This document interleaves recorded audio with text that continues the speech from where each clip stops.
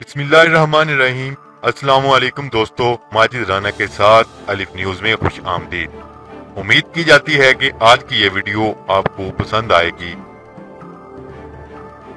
अहम खबर से आगाह करते चलें कि भारतीय वजीर आजम नरेंद्र मोदी गुज़िश्ता दिनों चीन के दौरे पर गए और बहुत पुश वापस लौटे। इनकी ये खुशी दरीना साबित नहीं हो सकी, क्योंकि अब पता चला है कि रियासत अरुणाचल प्रदेश के सरहद पर चीन की भारी मशीनरी पहुंच चुकी है और पहाड़ों में गहरी सुरंगें खोदकर दिन रात कीमती मादनियात इलाके से निकाली जा रही हैं। तजियाकार तो ये भी कह रहे हैं कि चीन की जानिब से ये रियासत अरुणाचल प्रदेश की सरहदी इलाके में कान-कुनी दोनों ममालिक के दरमियान एक नए तनाज़े का सबब बनने वाली है। रियासत अरुणाचल प्रदेश की सरहदी इलाके में सोने की खानें पाई जाती हैं, जबकि चांदी और दीगर मादनियात भारी मिकदार में मौजूद हैं। एक अंदाजे के मुताबिक इस वक्त तक दरियाफ्त किए जाने वाले ज़खायर की मालियत $60 अरब से जायद हो सकती है।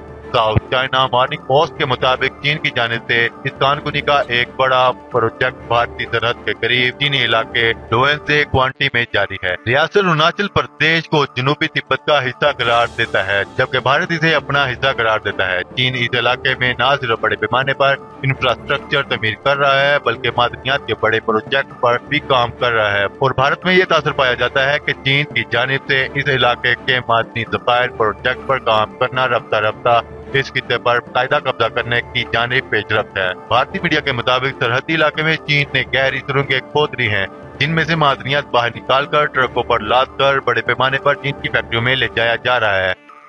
चीन ने इलाके में बड़े पैमाने पर कम्युनिकेशन नेटवर्क और बिजली की लाइनें भी कायम कर दी हैं, जबकि इतलात में है कि इस इलाके में एक बड़ा एयरपोर्ट भी तमीर किया जा रहा है।